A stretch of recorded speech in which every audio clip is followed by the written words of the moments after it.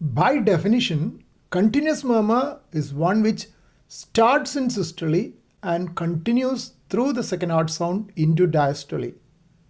It need not be present throughout the cardiac cycle. Classical continuous murmur is the murmur of patent ductus arteriosus with left-right shunt.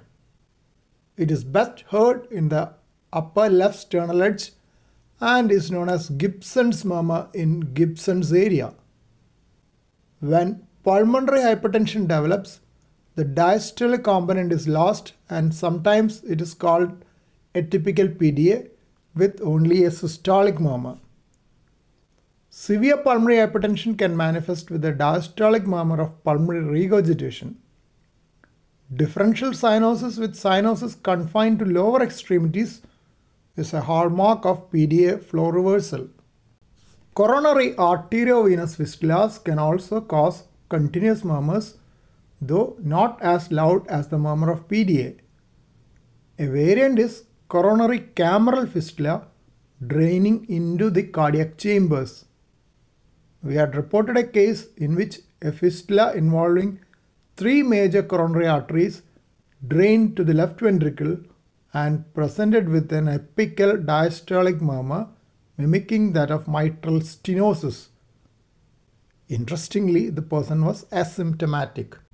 Rupture of aortic sinus of Valsalva into right-sided cardiac chambers is another cause of continuous murmur.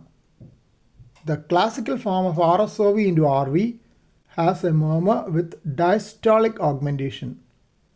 This contrasts with the peaking of PDA murmur around the second heart sound. Diastolic augmentation of RSOV to RV murmur is because the tract from aorta, usually passing through the right ventricular outflow tract, gets compressed by muscle contraction in systole.